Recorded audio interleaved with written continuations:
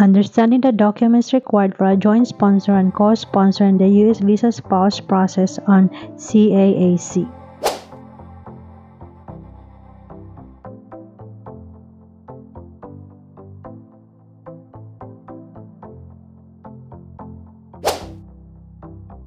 Hi there! Are you in the process of applying for a U.S. visa for your spouse and need a joint sponsor or co-sponsor? Today, we're going to break down the specific documents you need to upload to the Consular Electronic Application Center or CAAC for a smooth visa journey.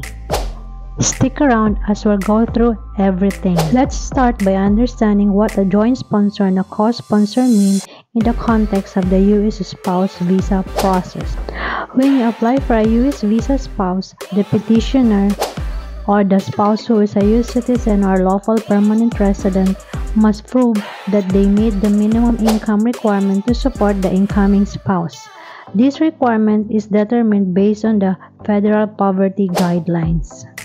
Now let's move on the essential part, the documents needed for a joint sponsor and co-sponsor when uploading them to the CAAC. However, sometimes the petitioner's income isn't sufficient. That's when you can seek a joint sponsor or co-sponsor.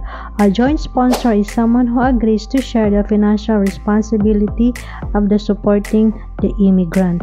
This person must be a U.S. citizen or a lawful permanent resident and meet the income requirement independently of the petitioner.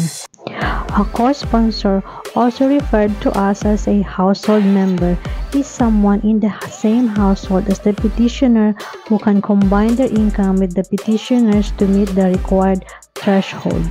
Both roles are vital in ensuring the U.S. government has confidence that the immigrant will not become a public charge. Now let's move on the essential part, the documents needed for a joint sponsor and co-sponsor when uploading them to the CAAC. Step 1. Form I-864 or Affidavit of Support. Document needed. The main form you'll need is the Form I-864 form, also called the Affidavit of Support. The joint sponsor or co-sponsor must complete this form. It's a legally binding document that states that the sponsor will financially support the immigrant if necessary. Just a reminder, make sure the information is accurate and consistent as any discrepancies can delay the visa process. Step 2. Proof of U.S. citizenship or lawful permanent residence. Documents needed. For U.S. citizens, upload a copy of one of the following: a U.S. birth certificate, a valid U.S. passport biographic page, a certificate of naturalization. For lawful permanent residents, upload a copy of your green card, both front and back. This proves that the joint sponsor or co-sponsor is legally eligible to sponsor an immigrant. Step 3. Income evidence. Documents needed. The joint sponsor or co-sponsor must provide proof of income. Here are the acceptable documents: IRS tax return transcripts for most recent tax year preferred over regular tax returns, W-2s and 1099 forms. These forms are provide breakdown of income resources.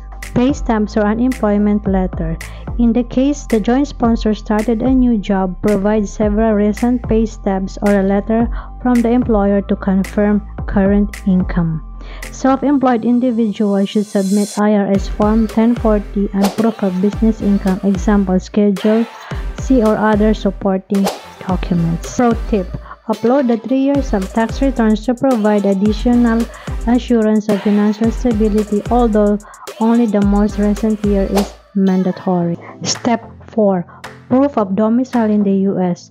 Document needed. The joint sponsor or co-sponsor must show that they live in the United States. Acceptable proof includes a lease agreement or mortgage statement, utility bills in their name, a valid U.S. driver's license or state ID, employer records showing U.S. employment. This proves that the sponsor maintains a primary residence in the U.S. Step 5. Assets evidence if necessary. Documents needed. If the joint sponsor's income doesn't meet the federal poverty guidelines, they can use assets to make up the difference. Acceptable assets include savings account, property, investment, or other forms of capital.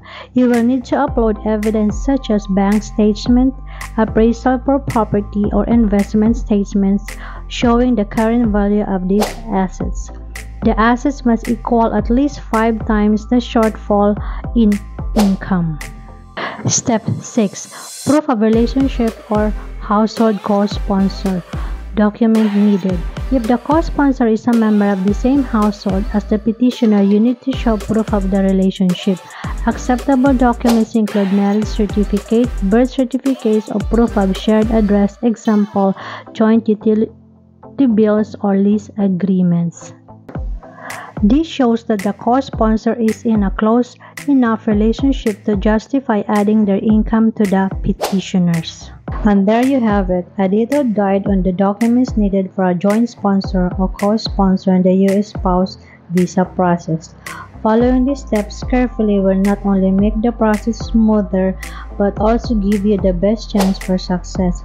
Don't forget to review everything before submission and ensure all the documents are cleared and properly labeled. If you found this video helpful, hit the like button, subscribe for more informative guides, and feel free to ask any questions in the comments. We're here to help you to your visa journey. Thank you for watching and best of luck with your visa process. God bless.